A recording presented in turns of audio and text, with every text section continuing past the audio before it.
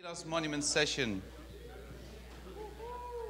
So first let me sketch you very quickly what is this going to look like. We will start with a general introduction about what is Gelauff monuments, how did it happen the last year, how did it happen this year, and then we will move on to a specific explanation on how Wikimedia Austria participated in Gelauff monuments. After that we will have a pretty long Q&A session with some panelists from different countries. Jean-Frédéric from Wikimedia France. We have Alex from Wikimedia Austria, Maarten from the Netherlands, and there is Strainu from over there. Romania, that is. So yeah, you can tweet about Gelauff monuments all you want. Of course, we appreciate that very much. So, who knows what Gelauff monuments is? Okay, let me rephrase. Who does not know what Gelauff monuments is?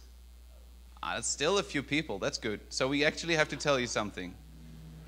And who lives in a country where there was a Gelauff monuments last year? And who participated in that? Okay, so very few participants. Oh, we have a lot to win. That is good. So, and who organized Gelauff monuments last year? Who is going to organize it this year? That's very nice. So, Gelauff monuments started all with a mill project. There is like the Netherlands. It's a country, and we have a lot of water. Actually, the country is lower than the water, so we need some of these constructions to get the water out. So we have 1,300 of these windmills all throughout the country. And some Wikipedians started to write articles about it, and they started to make photos of it.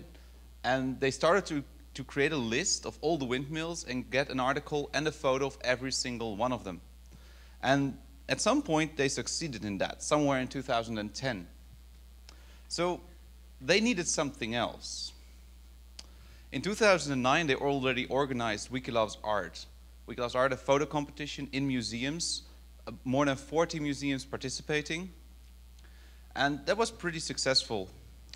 So we tried to combine the best of two worlds.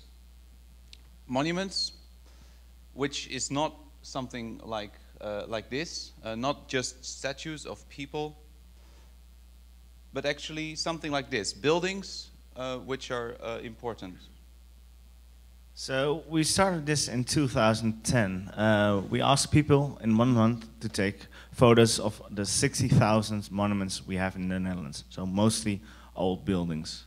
And with the project, we had great results. We had a lot of participants. We had really good feedback, and it worked really well. The project. The project has several goals. We want to get freely licensed photos. Most buildings have a photo. You can find it on Google Street View, or some archive has it, but it's not freely licensed, so we can't use it on Wikipedia.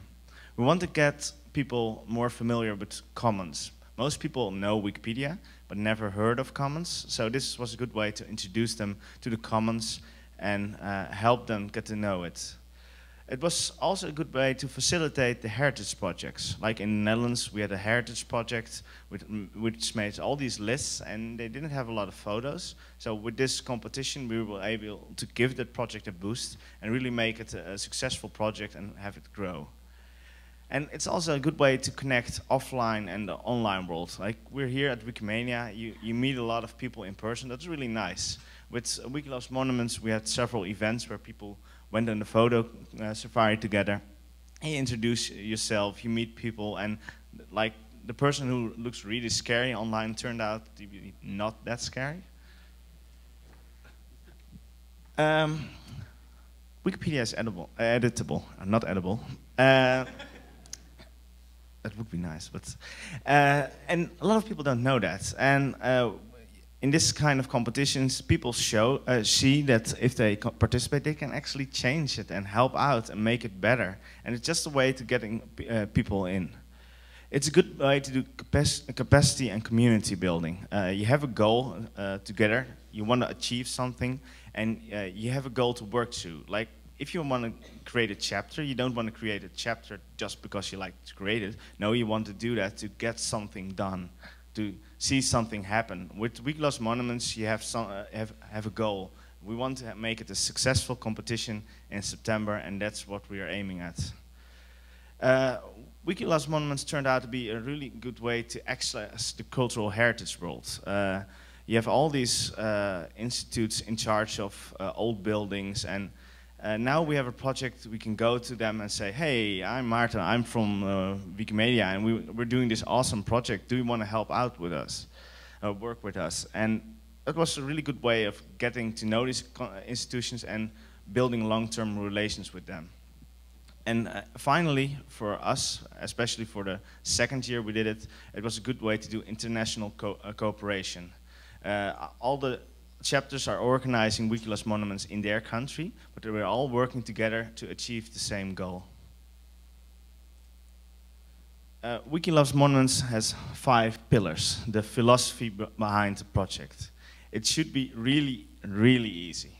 So everything that makes it more difficult, we don't want it. We want to make it really dumbed down so that everyone who is new to Wikipedia, new to Commons, can participate. And that means less is more. So for example, you know the scary upload forms we had on Commons a couple of years ago? We don't want it. We use the upload wizard, even dumbed down. It should be fun to do. Nobody participates in a project if it's not fun. People know taking photographs and going out in the sun can be lots of fun, so it's a good motivator to get people in. It should be local. You don't want to, the barrier, just like with easy and fun, the barrier should be low.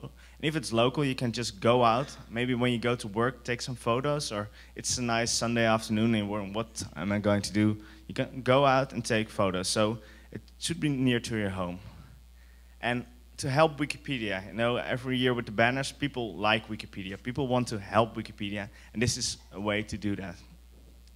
People need to get a sense of why are they doing it. And one of the things is quick and visible results. So you took a photo, you upload them to Commons, and the next day you see it on Wikipedia. That's pretty cool, right? You did all this effort, and suddenly your photo is on Wikipedia. So to accomplish this, we try to create an easy set of rules, and that is basically what defines the contest. It's a 1-month contest where everyone can participate as long as you fit into these rules. In the end, it's a federative contest. That means that every country will define their specific set of rules. But this is the basis for it. Pictures, of course, have to be self-taken and self-uploaded. If your grandfather has some wonderful pictures, please let him upload it. Unfortunately, we cannot accommodate every single exception because that would make the upload procedure much more complicated and we would get rid of that easy part. The upload is only available in September. We don't care when you made the pictures. So if you have a photo of the Eiffel Tower with a lot of snow under it, we know it was not really from September probably, but well, which is more or less still summer. So we're okay with that. We don't care. We're not going to check when you made the picture. We just assume that it may have snowed in September. We just want you to upload it in September. The default license is only CC BY SA 3.0. We know that there are Wikipedians who would love to upload their pictures under GPL 2.5 with some specific exceptions. If you want to do that, use your own upload methods. But the default license is always the same. We are not going to offer a whole range of different licenses. Because newcomers simply will not understand all the minor differences between those licenses. It's already hard enough to explain what they are committing to. Pictures have to be identified by a locally determined identifier. We need to know what is on the picture. It's very nice that you photographed a building in the middle of Amsterdam, but if you've been there, you might know that it's sometimes hard to keep them apart. So we want to know which building it is, and that's why you have to identify it. And participants need to have their email enabled, because otherwise, unfortunately, we're not able to tell you that you won something.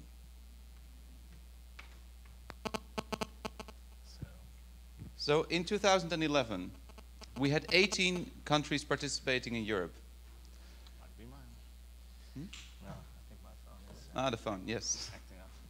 So we had 18 participating countries in 14 different languages. Hundreds of Wikipedians helped out organizing this. It was a big effort. Some of them online, helping creating the lists. Some of them giving a guided tour through the city. Other people just helping to upload pictures with people who weren't able to do that at home.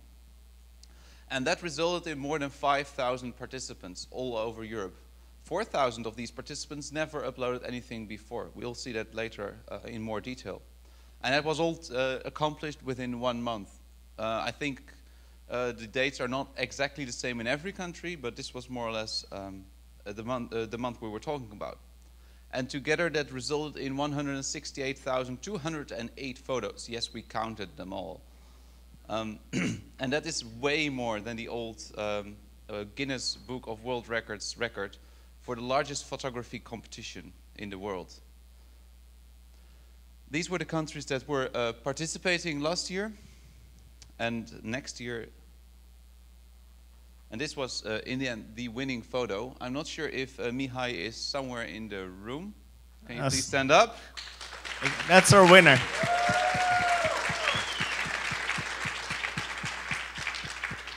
So he won a trip to this Wikimania with flight and everything. And are you enjoying yourself? Yeah. Okay, wonderful. So this is the kind of pictures we can get if we have a nice competition, and we had 168,207 more. This is a monastery in Romania. It's our derelict. It's falling apart. I think it's near the airport, and it's really desolate because I think it's cleared because there have the planes coming over it. Okay. So if we did some statistics lately, and Erik Zachte, who is also at this conference, he is our statistics wizard at Wikimedia, and he created some very helpful statistics to understand what these participants are coming from, what they have been doing, and what they have been doing afterwards. So if we just look at when was their first edit, this is the picture you get. And you see there are actually some Wikipedians from 2001 who have been participating in the contest. That is wonderful. But what is exciting me most is that almost 2/3 of these participants made their first edit in September 2011. They never touched Wikipedia or the Wikimedia projects before, as far as we know. And that actually translates in some very nice graphs. These are the graphs of the new editors per month every time. And as you can see, this red line here, that is Wikimedia Commons. And that big bump in there, that is September 2011. So for the colors, the blue one is the English Wikipedia. The yellow one is the German Wikipedia. So we actually crossed the Germans in September. And now Commons is the second biggest project here on the Wikimedia universe, also with the total number of active editors. So in 2012, we're organizing Wiki Monuments again. It's again going to be in September, but last year was only in Europe. This year we're going worldwide. We have over 25 countries who are interested in joining in. Some are really far and some are a bit struggling to get it going. They're spread all around the world, mostly in Europe, because a lot of countries who participated last year are joining in again. And let's see how far we can get. We had 5,000 participants last year. We might 10,000. We don't know. It's up to the countries who are organizing it to get even higher numbers. The same with the photos. We're aiming at the sky, and we'll see where we get. We really need all the people who raised their hands that they're organizing this year to help us with this, to really make this a success. This is the current map of participating countries. The dark reds are the countries who are saying they're definitely going to join in. The lighter ones are the ones that might be joining in, not sure yet. And white are who not joining in yet. So you'll see here in the US and Europe and India, and so it's quite a number of countries. So I get a lot of questions on the main list, how all the systems work, how do we make all the tools, And Elke Wetzig made an infographic, I'll link it in later, about how this works. So we get all these lists of monuments from national institutions. For example, the Rijksdienst voor Cultureel Erfgoed in the Netherlands, and in Austria they have a similar service. I think you guys will go into that. And we use that data to make lists on Wikipedia. Lists like that. You might have seen them on your local Wikipedia. It contains usually the name, where it is, coordinates, and maybe even already a photo. And a unique identifier to know what monuments is what. And we did a kind of little trick. It's instead of making it a wiki table, we're using templates. So you might recognize the scary syntax here. For the people who are Wikipedians who know that these are templates, for the people who are not that savvy, it's like the stuff you don't edit because it's scary. But in this case, it's just a name and something you add. And because of that, we're able to have a really clear tables, and it's possible to harvest them later. But first, let's go to the upload wizard. For the people who've been around for a while know that uploading to Commons was really, really difficult. So the Wikimedia Foundation started a project called the Upload Wizard to make it easier. Last year, we worked together with the foundation to improve the Upload Wizard to be able to support campaigns. Campaigns is an upload wizard specifically for a certain project where you can remove things and pre-fill things. So for example, you don't get the license options, you don't get the intro, you just say, welcome to the upload wizard, do you want to upload a photo? Okay. This is the one for the Netherlands, and of course the competition is over right now, so I couldn't include a screenshot of the current one. So in August we'll deploy them again for all the countries. And this year we have a new thing with the upload wizards. Last year you had to fill out the fields yourself, but this year we'll have buttons in the lists, like here. You can click them if you want to upload a photo of the particular monument. So for example, if you have taken a photo at the carriage house, this is near my home, so if you are at my place, I'll send you out to take a photo there. So you can just click it and everything will be filled out. So you only have to press continue, select your photo, upload, and you're done. We're going to deploy that for...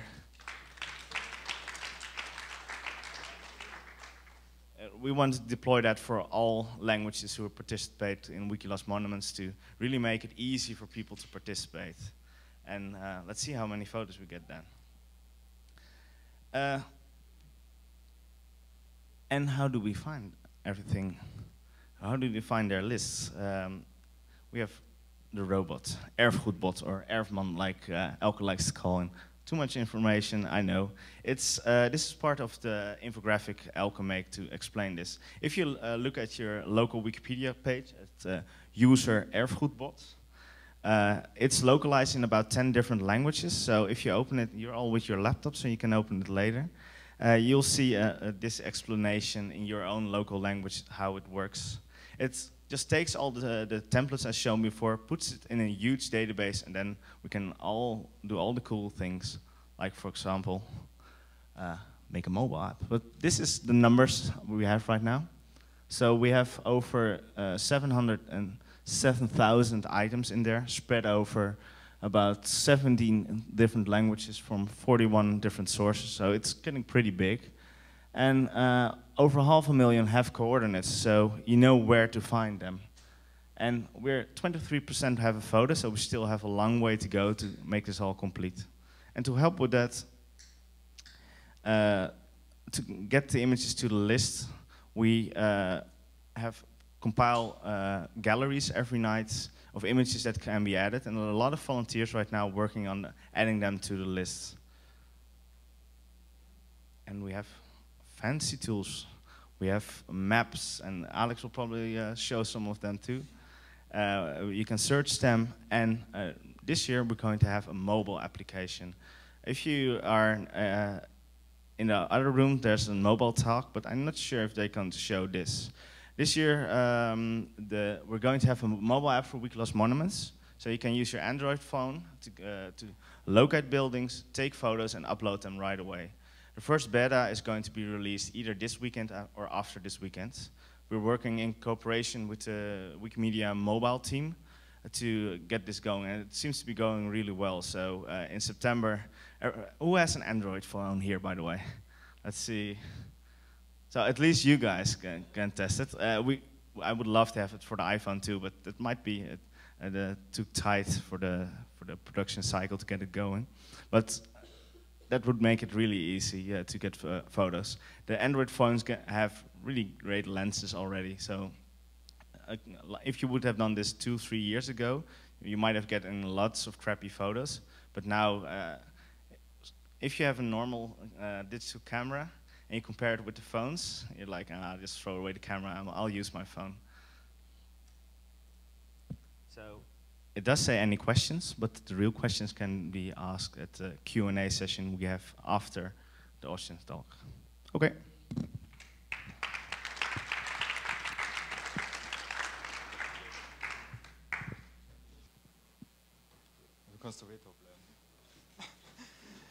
Okay, after the general presentation, I now will try, together with my colleague Alex, to give you a more detailed view of a participating country. So I will talk more about the history, about our project, about our problems, and Alex then will show you some technical solutions we found during the process. So, how it all began. It was, Wiki Monument was not our target when we founded the project, because it happened in late 2009 that one user had the idea to integrate all monuments into the German-speaking Wikipedia.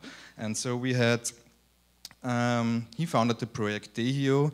It's named after a famous art guide which is published in Austria and Germany. And he organized a meeting where 10 Wikipedians discussed about all such things, like categories, intellectual property rights, designation, a lot of meta stuff. But the results of the first meeting was a lot of motivated people, a continuing discussion, but no tangible results, no coordinated approach, and only some test list. So what I will show you in this presentation is that maybe organizing is the wrong first step, but we will come to this later. So the first list looked like this. So there was very different layouts, different columns, protected and non-protected monuments mixed, so there was no clear way how to deal with that. And there was a long, long time where nothing happened.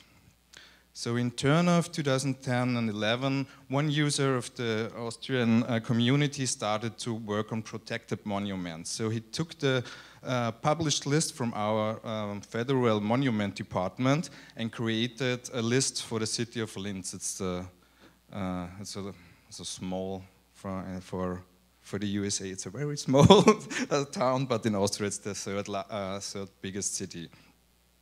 So then I started to work on lists for Eastern Tyrol. And in February 2011, an IP, maybe it was Maarten, I don't know, or it was Lodewijk, IP asked us if we want to participate in Wiki Monument 2011. And so I never heard about that. And I thought, yeah, great idea. So we already started with some lists. You would? Okay. And I tried to organize a new project. So I asked different users which participated in the first discussion, or from whom I know that they like to contribute about local things, buildings, or they're working on articles about towns.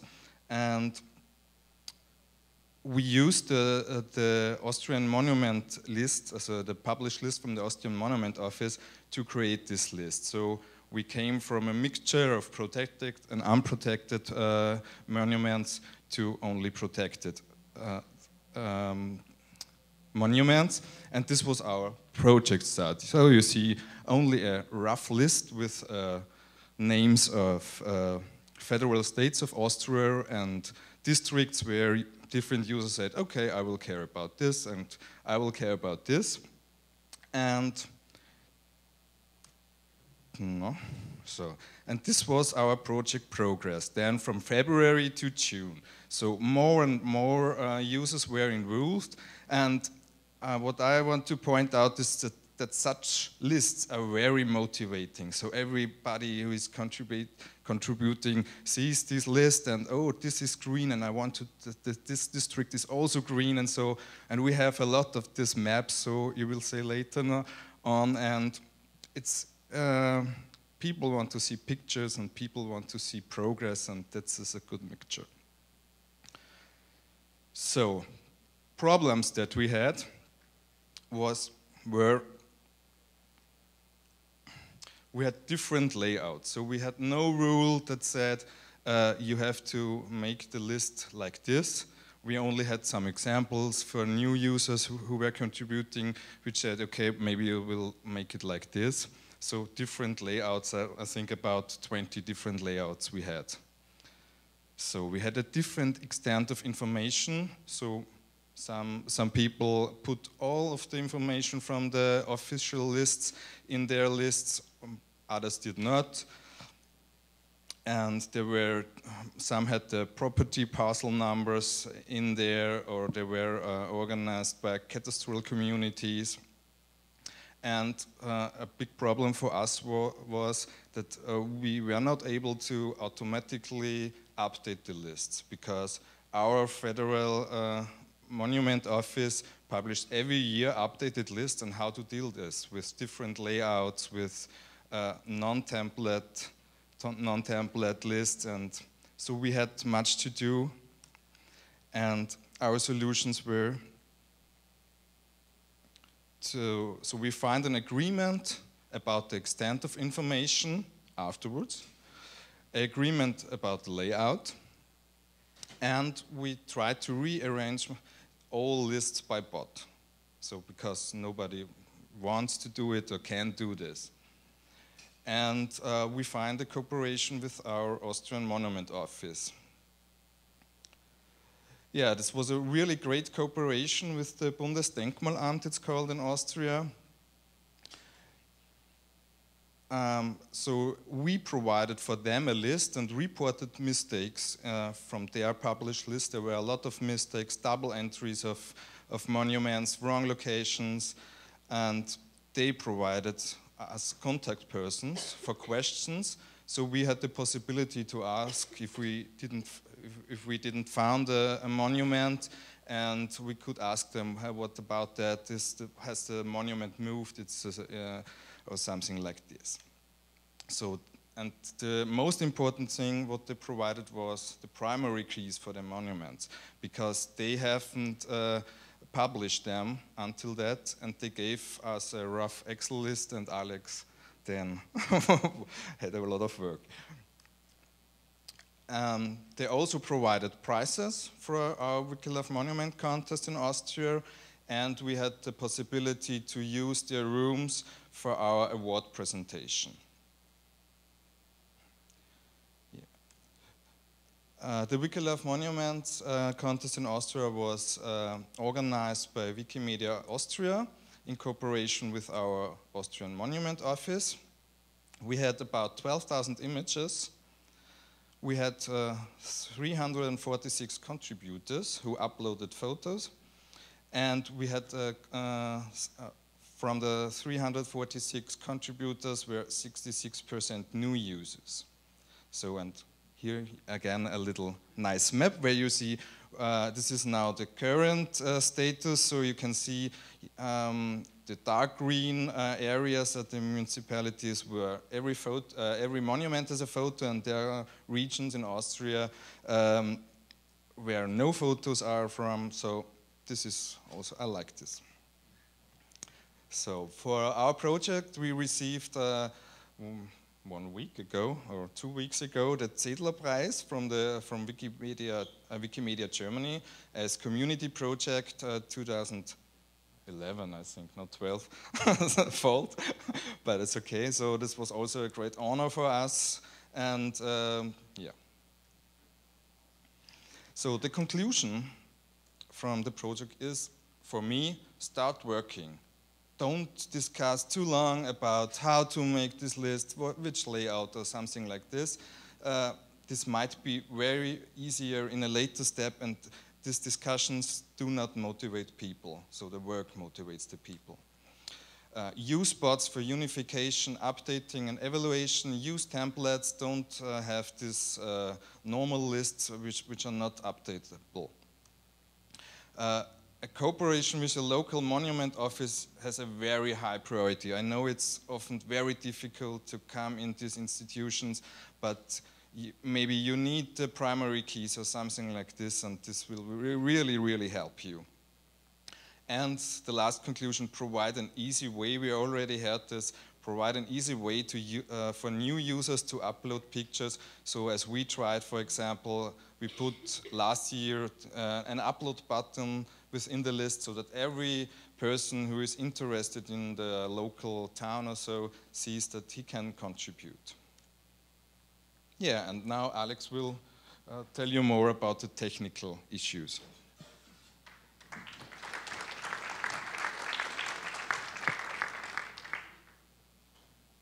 Hi.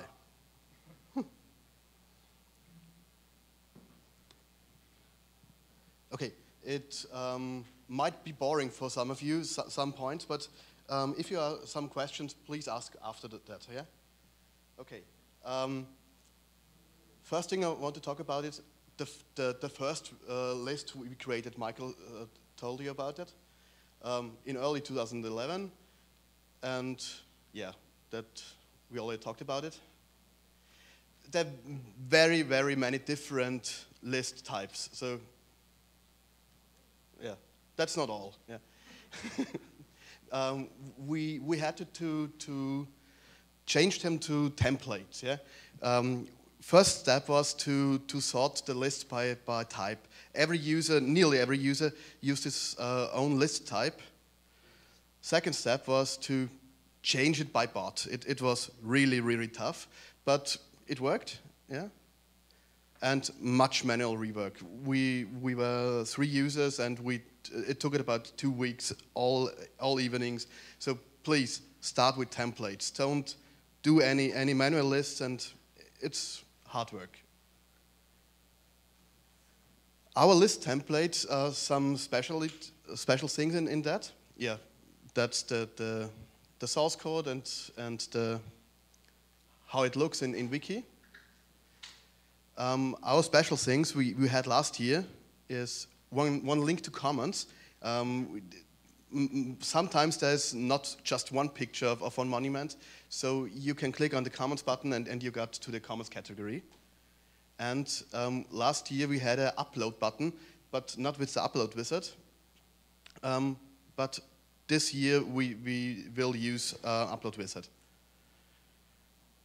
We had a own column with metadata. It's only visible for users logged in and with an activated gadget. They offered some things like the last update of the list and something that a normal reader is not interested in. And we decided to enter name and article at 2 fields. It's much easier to display it. Yeah. The upload button was a very big deal for many people to upload it. Probably new people use it very much. It's just a pre-filled link to a Commons upload button box with a pre-filled field like name, ID, date, coordinates if they're available, categories. But there's a big problem. That's the source code of that one little link. So the Wiki parser had problems with large lists.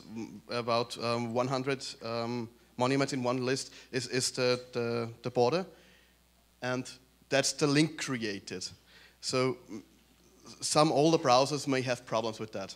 So this year we use Upload Wizard.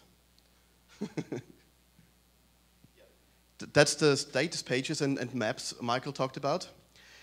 We have status maps by district and by town for pictures, for coordinates, and for some other points.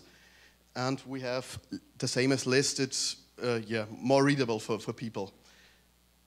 And it's daily updated, even the maps. And you have for every list the same thing. You have the number of objects, the number of pictures, coordinates, descriptions, and something like that. It's very motivating for people. When they see in the list, oh, there's only 10 descriptions, and then the list is green, they'll do it. And the status maps is, it's ISUG with CSS color definition, so the bot can update it daily. It's quite simple. We made some tool server tools too. The first is just to view monuments and several service and error lists. Yeah, that's kind of the same than on Wiki. And you also have a map view. Every dot is a monument or a picture. And different errors to work on. And we have for every object a single object view with merged information from different sources. So we have every picture marked in comments, links to Wikilist, article, comments, and something like that. We have all coordinates for the monument itself and every picture where it is taken. So that's not a good...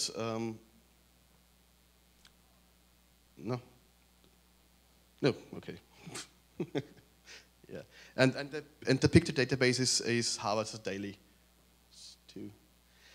Yeah, on the picture database there are some file names, ID, coordinates, and so on.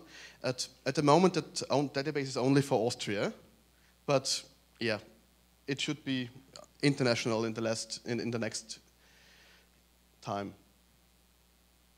And now that the thing we are talking about the last 2 months, the annual update. We got a new list every year with new monuments. Old monuments are going away. Some monuments are splitted or merged to one or single monument. And in many monuments, details have changed. So how to work with it? The first step was we got 2 different Excel lists. One with the official list without IDs, but with many changes in address and name and something like that, who the Monuments Office made by hand. The second list, there are IDs, but the changes are not in the lists. So we had to merge that lists and check every single field, a little bit of work. And as that was done, we added the new monuments, about, I think, 500 new monuments it was, by bot. And the old monuments, who are not listed that year, are moved. We keep them in Wikilist, but in our own section.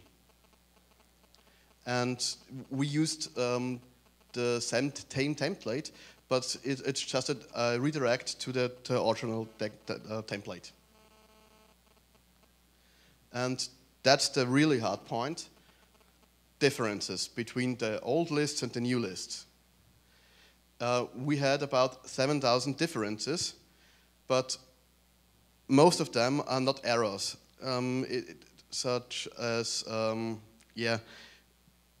We have an address, and the official list don't have an address. Yeah, we're still working on this. It's 5 weeks now, and I think now we are at 3,000 differences. Yeah, that's it.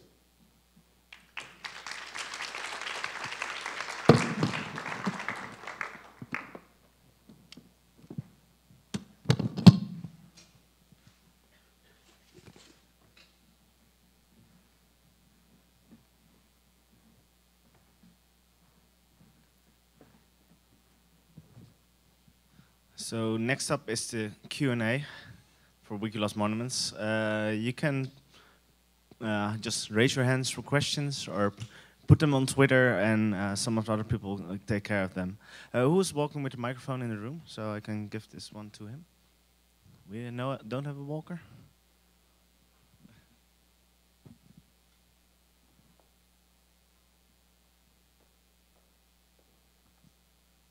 Hi, I'm Eduardo from Chile. I'm very interested in the upload wizard feature. I'm here. I mean, I think you're... Oh, sorry. I was wondering, because we have a different language, if the upload wizard is already translated, or it has to be provided a translation to be able to function in every different language. I mean, or have you thought of that, or whatever you can say about it? The base of the upload wizard is available in multiple languages. I think probably like 40, 50, 60. Sorry, the one you said that's like campaign upload wizard, Yeah, simplified. And the campaigns are based on simple templates, and they will be localized in August by all of us. So we aim to have each campaign in the local language of the country, or multiple. Say, for example, Switzerland, you want to have it in at least French, German, Italian, and have every campaign in English, so people who are not from the country can also participate. That's it's all using the same framework, so it's not really a lot of work. You just have to find a speaker who understands the language. Maybe it's good if I just ask everyone to introduce themselves. Definitely. Can you just say who you are, where you're from, and what your expertise is? Sure.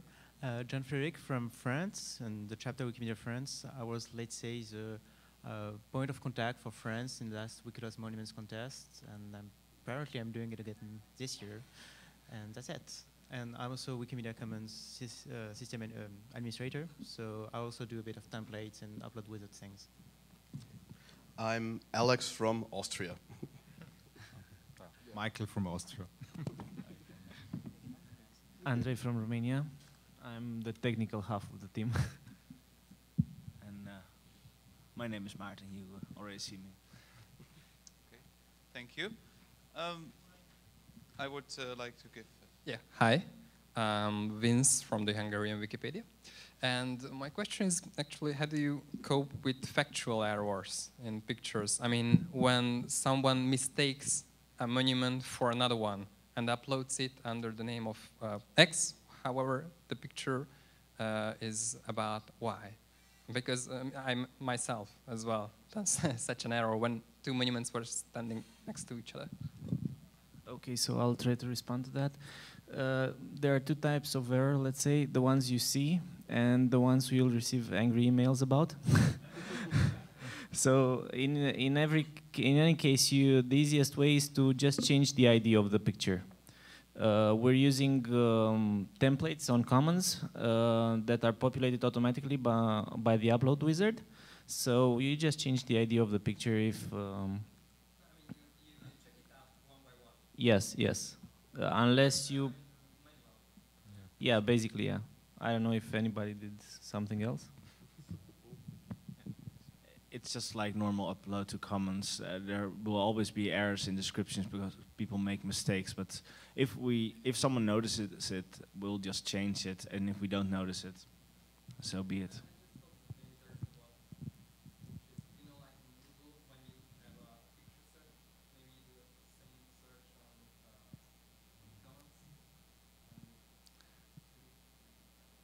The question is if we have something like the picture search of Google.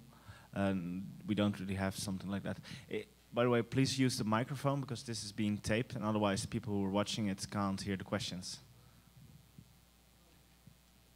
So you mentioned in one of the slides that only 23% of the monuments in the database have photographs associated with them.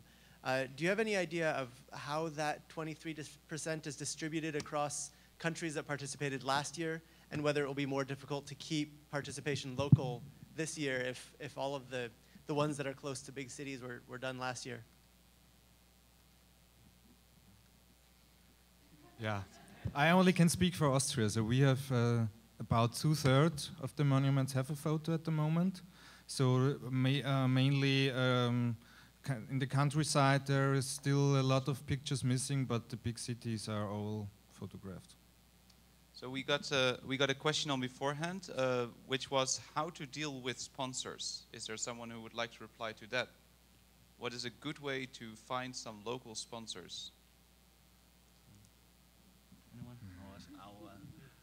So with sponsoring, it really depends on what country you're in and what the habits are of your country.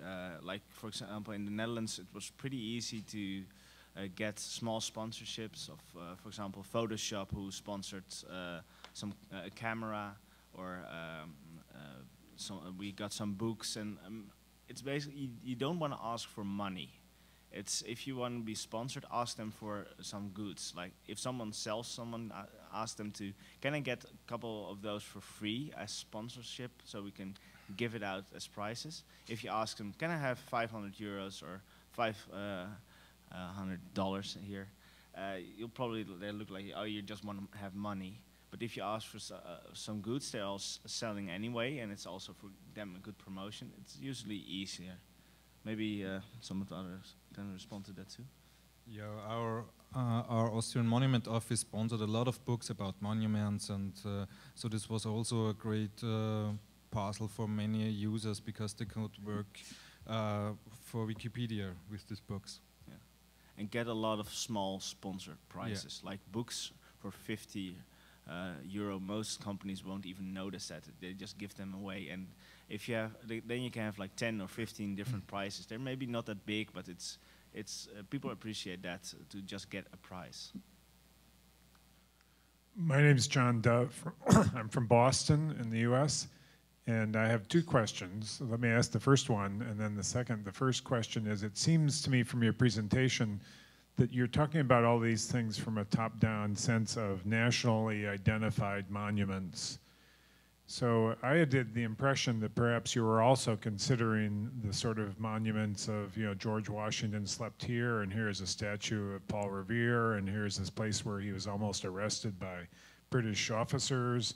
Do you mean to include also monuments in this latter sense? Only if they're officially listed as, for example, listed buildings. Here in the US, you have the National Register of Historic Places, and it's mostly old buildings, but also contains several statues.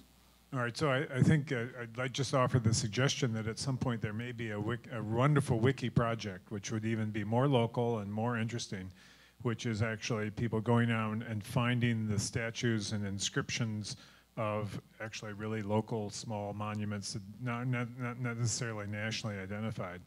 But then let me ask my second question, which is, do you have any sort of standards of what constitutes good documentation of a monument? In other words, do you want to include, I understand you want to make it really easy, so some people should just be able to take a picture of the Romanian monastery and that's enough. But wouldn't you also want to say, gee, if you really want to document this monument well, then you should have the front view and the back view and any inscriptions and other things that might be really good information about somebody who's now trying to trace this as because of its identification with other trends or other aspects.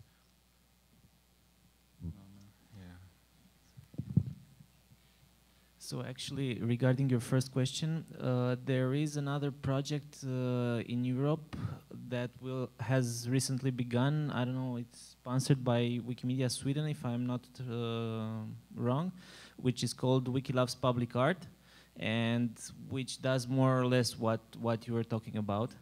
So perhaps you want to look into that. I don't know many details, so perhaps Maarten knows?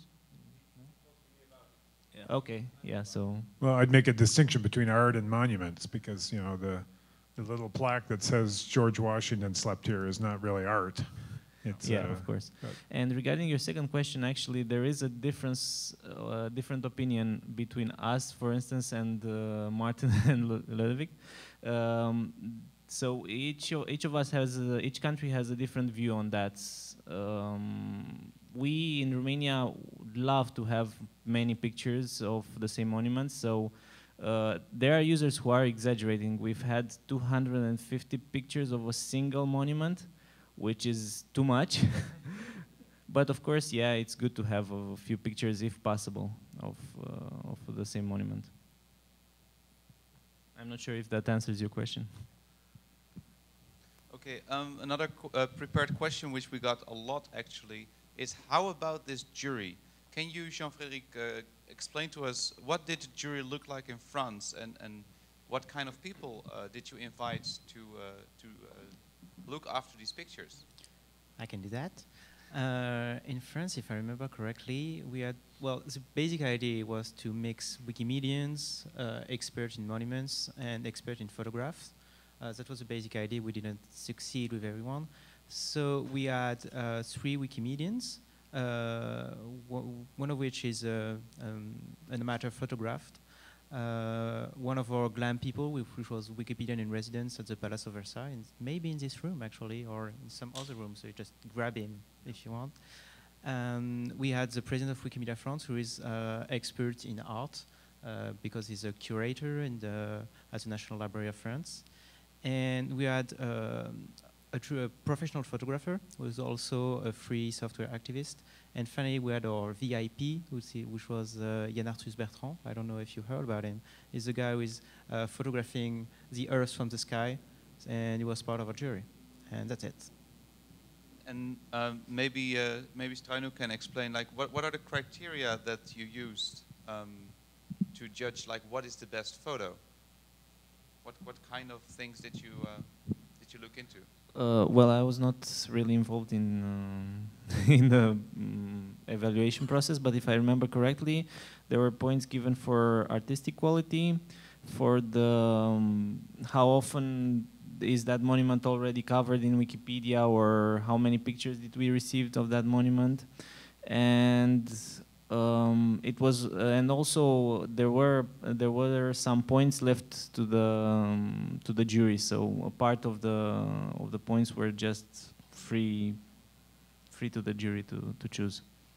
And were that the same criteria used in Austria? Yeah, we had a pre-selection, so a lot of Wikipedians searched all the photos and selected some of them for the main judges. I was not in the process then of the selection of the winners, but I think the main criteria were no technical issues like pixels or something like this, or more the arrangement of the photo, the possible usage in Wikipedias, and such things. Thanks. Okay, so my question regards to all this story about making list of monuments, which is the really big pain in the ass, in fact, in most projects. So we are still stick to these terrible wiki tables all over the time. And when I heard this Austrian story about wiki tables, it was almost the same story in case of Polish project as well.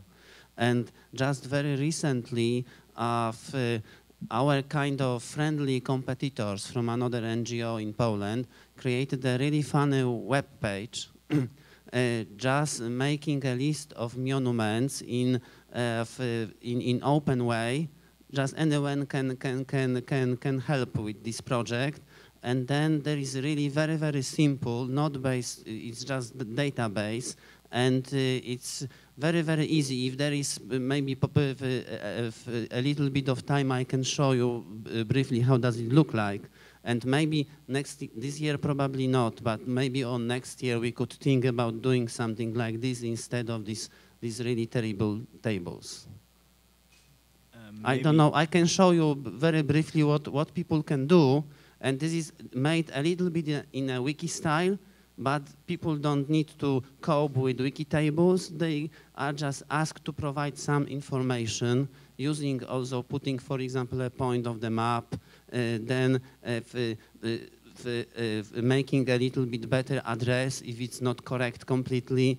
And then there is a system when one person put this information, so two others must approve that this is okay, and then it's added to the list. And actually, they just opened this system 2 weeks ago. In Poland, there are 7,000 something heritage points, and in 2 weeks, they managed to improve 5,000 of monuments, and they have a hope to have a complete well-made list until September. I think it would defeat the purpose. And it's made in completely different way than we do this, and I think it's much more smarter than we do this. If you saw the 5 points, and one of the points is to help Wikipedia. If we're doing it on an external site, we're not helping Wikipedia. It's not a separate project. We're doing this to improve our encyclopedias. If we would move it somewhere else, that would defeat the purpose of the whole project.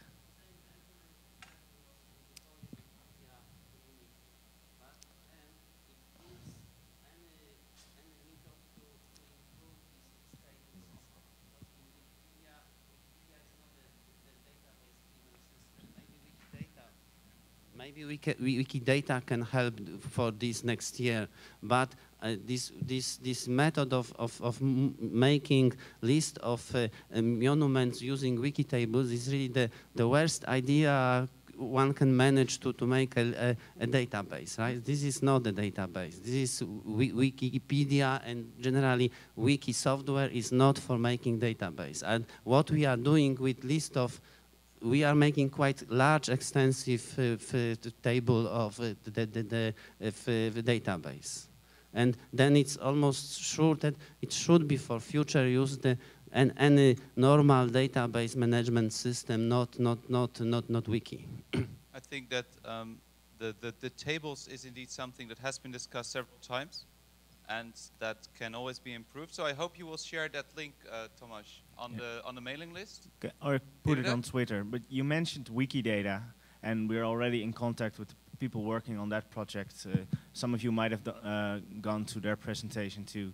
And Wikidata would, of course, be the next step to store all the information in, because this is just a temporary stage. If Wikidata really works, then it means we can just store all the information in there, and we don't have to make lists anymore. We can create articles or whatever we want. We're much more flexible. But Wikidata isn't there yet. Wikidata is in full development. So maybe next year we'll see. All right, I'm Roel from Wikimedia Philippines. Yes, and practically after seeing how the interface will be when uploading pictures, we thought that it will be a problem for us in the Philippines, because after gathering the official list of monuments in the country, we were notified by our cultural agency that because of a new law that was passed by Congress, any structure that is over 50 years old is a monument unless declared otherwise. So now seeing the interface, I don't think it will be there will be sufficient time for us to really identify all these structures just in time for the September contest. We'd love to have that law in Romania. So is there any workaround that we could actually exploit so that at least we don't have to really have a definitive list? Yeah. We could probably work around like asking people their address or something like that. We have more countries where we're struggling with this problem of not really clear definition, and like 80% of the countries can work like that, maybe 90%, but maybe one of the others want to respond to that.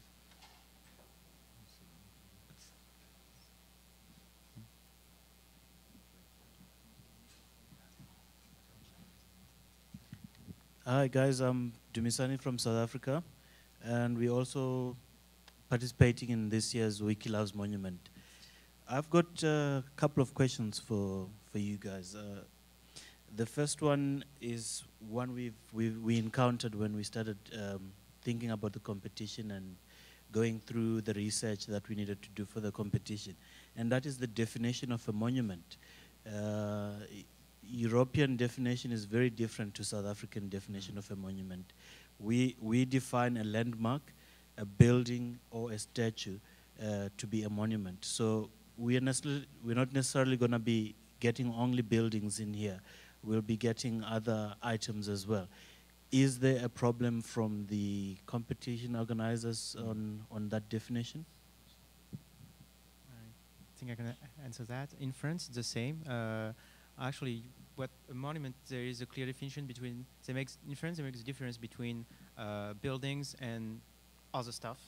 And the contests were very focused on buildings because I guess it's more, you can see it from farther. So that's what, because maybe that's why people just take monuments. But we also at ships or ring bells or just, everything that's usually stored inside churches and everything. I don't think it's really an issue.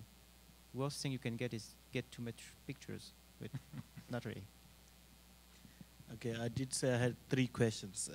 My second one is, you mentioned that your jury in France was constituted of Wikimedians, photographers, and other experts. Their participation in the jury, was that on a volunteer basis, or was it on a... Yes, they were. Okay. Then my last question, and this is the question we're getting when we meet with government officials and so on. What is the ultimate aim of the competition? So we collect all these 200 or 2,000 pictures of the monuments and so on, and we put them up on commons and so on. What is the end goal for the competition? We've given them our answers, but I'd like to see if that's the same thing you guys have. I guess it's all about the sum of all human knowledge or something I heard about. I think that everyone has different goals. So maybe it's good to just, Jean-François, what is your main goal? What do you want to achieve? And then we just ask all of you, what is your main thing that you want to achieve with Wikilove's Monuments? Well, for my secret stories about making Wikimedia Commons hugely popular, but I'm not sure if even Wikilove's Monuments can help that. Well, documenting every single monument that's ever been built in France. That sounds like a good plan. Very good. Yeah, same here. Every monument in Austria should have a picture on Wiki. Yeah. Sorry, if you can wait for the microphone, then we can also tape you. For me, it's also make the people sensible for our cultural heritage. So people walk through their hometown maybe, and they do not know what is protected, was non-protected, was an important building or not. So I think this is also a big point for our National Monument Office, to make people sensible for their cultural heritage. Yeah, the same here. We want to make the monuments known to the people. Yeah, for me too, more free content on the commons, better knowledge about our cultural heritage, and improve the Wikipedia, so we have more info about our cultural heritage. Okay, thank you. So, is that an answer that helps you? Okay. Good thing. Okay, thank you. Hey, it's me again, Vince, from the Hungarian Wikipedia. And right. And actually, my question is that whether you locally have ever thought about maybe organizing a tour or walk, maybe to the places where you say there are no pictures taken from, to those places, or either to somewhere around the city where you live.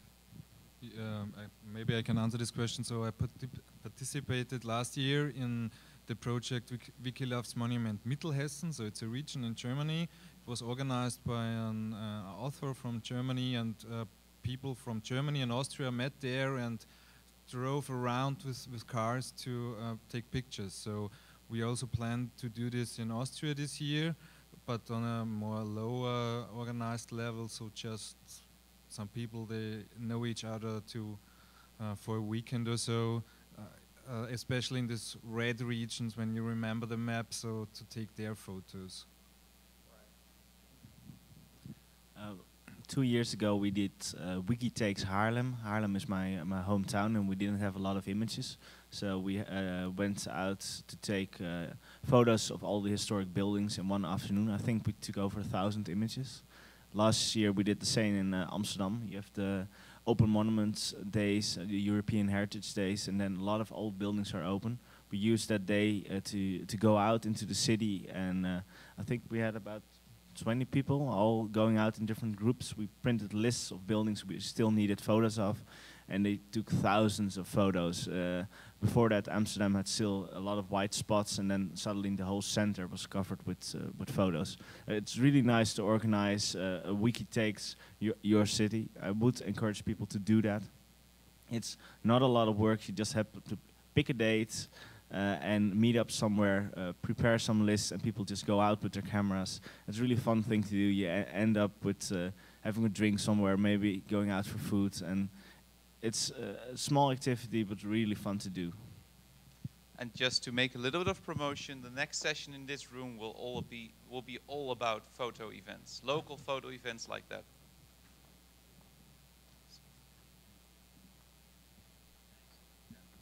I may have missed this already, but has there been an effort to combine this with QRpedia? Would like to reply to that? Would that make sense? For sure. Yes.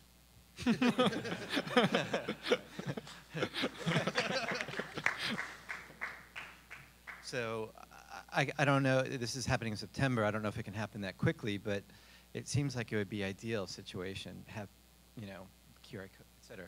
So.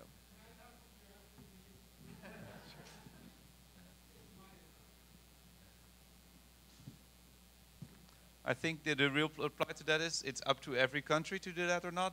So I think you can expect a different answer from everyone here. Are there more questions? I think there in the corner there was a question. In the meantime, one question we also received a lot is how to effectively approach that big institution in your country. What is the best way to make sure that that heritage institution that has all these lists actually wants to participate, wants to help you with your contest? Is there some feedback that you would like to share from your country? How did you get in touch with them? So our lists were already published when we started the project, so we had a bit big luck.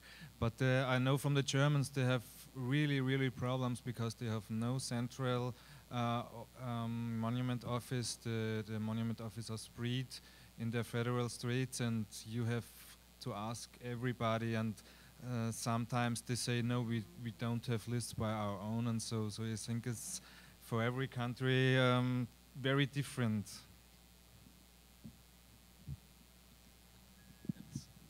One of the things is to just contact them. Yeah. Just send them an email, call them, and be persistent.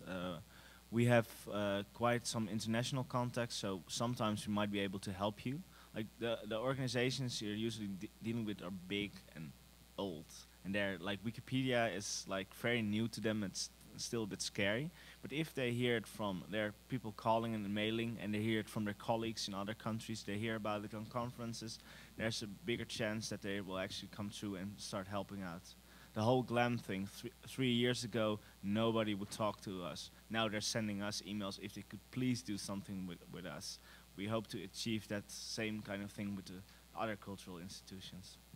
Yeah, and I think you now have the results of the last year, so their experiences, there's something to show them, so maybe it's now easier to get in touch with them. Okay, the gentleman in the corner. Besides the fact that I respect the work you do, I just want to make a shameless plug here for besides for the next. Could you talk in the microphone? Is it on? Okay. Sunday morning here, we're hosting Wiki Expedition, which you'll find if you show up on 11 o'clock here. We're having a photo scavenger hunt, which is close to what this is. So, I mean, we're going to have a lot of prizes, fun, and you're going to be out in most of the city and the suburbs here doing photography for Wikipedia as a whole.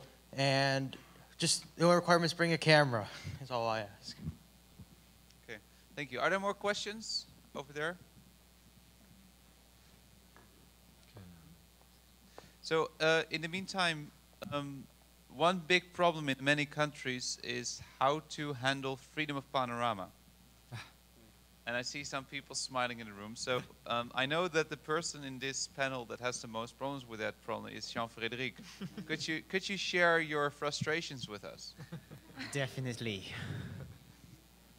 And explain what it actually is. Okay, so freedom of panorama. As you may know, copyright is a complicated thing, to say the least. And so basically, everything that is ever been created is protected by copyright for a limited amount of time, and that includes buildings. So in France, it's 70 years after the death of the author, which is crazy long. Come on. And so if a building, obviously you've got lots of buildings which has been built in the 18th century, so that's okay. But if building has been built not that long ago, and if the architect is not dead enough for his creation to be in the public domain, then we can't have it that on Wikimedia Commons. So this is a real pain in the ass, to say the least. And there is no quick and easy solution to that. The solution we got is we had an whole team of checkers who did an awesome job just checking every single upload that we got in France and just checking if it is in the public domain. So sometimes I have to do crazy things, just like finding the architect, finding where he died, find out if he didn't die during World War II, because if he died during World War II as a war hero, actually his copyright gets 20 more years or something. So yes, freedom of panorama is really an issue. Oh yes, and freedom of panorama is in some jurisdictions. There is an exception for copyrights. It says basically that if a work is on public display, you can do whatever you want. You can photograph it, and it doesn't matter if it's still under copyright or not. So for example, the Germans have it. Well, and in the United States, it's okay for the buildings, but it's not okay for the sculptures. So you've got lots of different laws and lots of different. So if your country has a freedom of panorama, you definitely have no excuse to not participate in Wikilove's monuments. So for the people who are curious about your country, someone can probably put the link on Twitter to the Commons page explaining freedom of panorama for all countries. It's a huge list with every country what the status is, and some countries are unclear, and it just says that. Yeah, okay. First to present myself, my name is Vasilka Dimitrovska. I'm coming from Wikimedia Macedonia, from the Republic of Macedonia. And the easiest way to make this project is to find someone like me. I'm a professional archaeologist. I come from State University. So I have access to all databases and to all lists of the monuments. We haven't started yet the project Wikilove Monuments in Macedonia.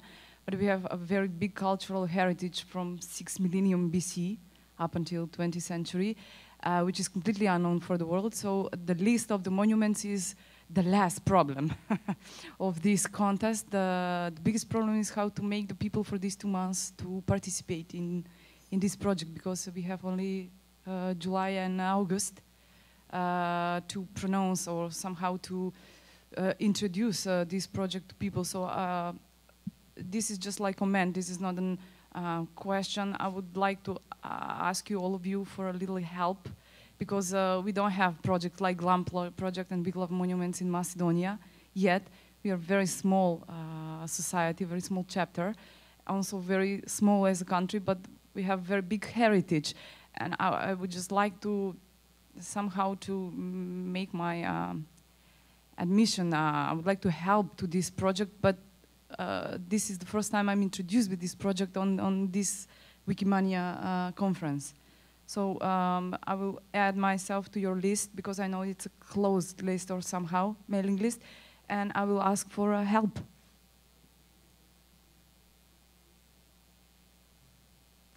So, yeah. Please. Okay, so first of all, the mailing list is open, so you can just okay. subscribe at any time, and any of you can. Regarding the participants, you don't have to worry too much, because we're doing our best, and you should do your best too as organizer to keep it easy for people to participate. So if you make that clear, you'll get lots and lots of participants that you wouldn't expect. The biggest, for Romania at least, the biggest bunch of participants came from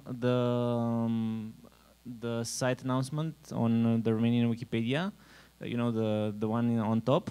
So we had about 90% of all visits to the website from there, and the rest came from social media, from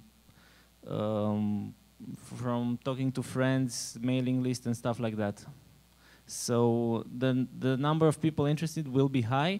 The thing is to make it clear that it's easy, it's fun, and they're really doing it to help to a good purpose, to help Wikipedia or to help make the monuments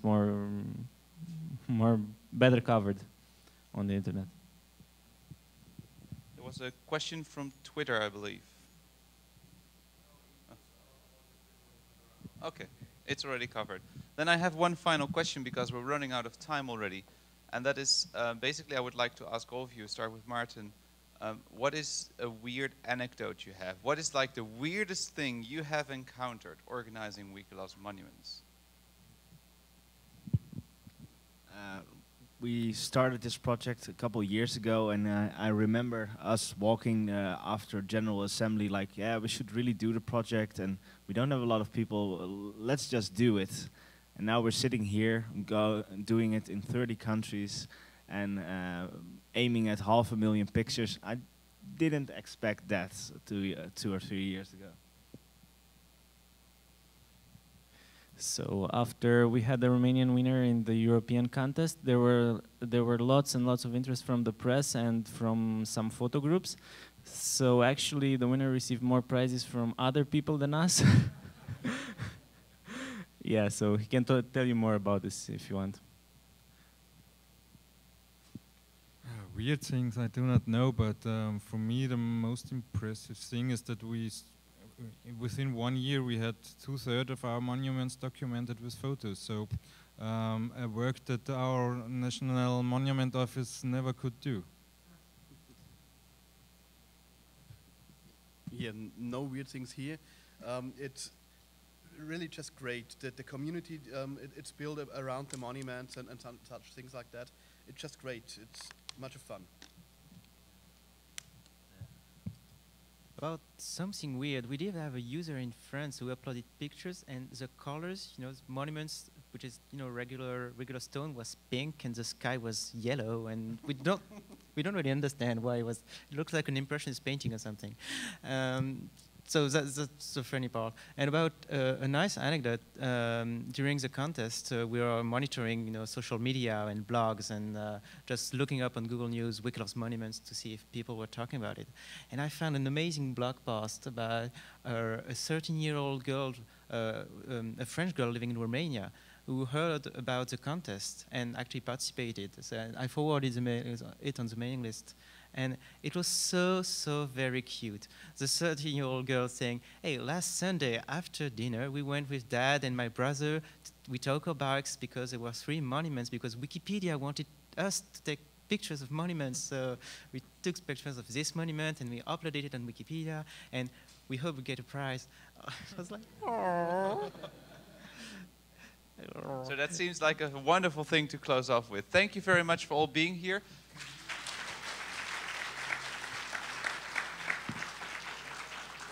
Finally, like last year, we're gonna try to make a group photo of all the Wikilove's monuments people here. So if everyone who is going to organize Wikilove's monuments, or has organized Wikilove's monuments, or is doing a photo tour, or anything to do with Wikilove's monuments, please come up here and let's make a group photo in a few minutes.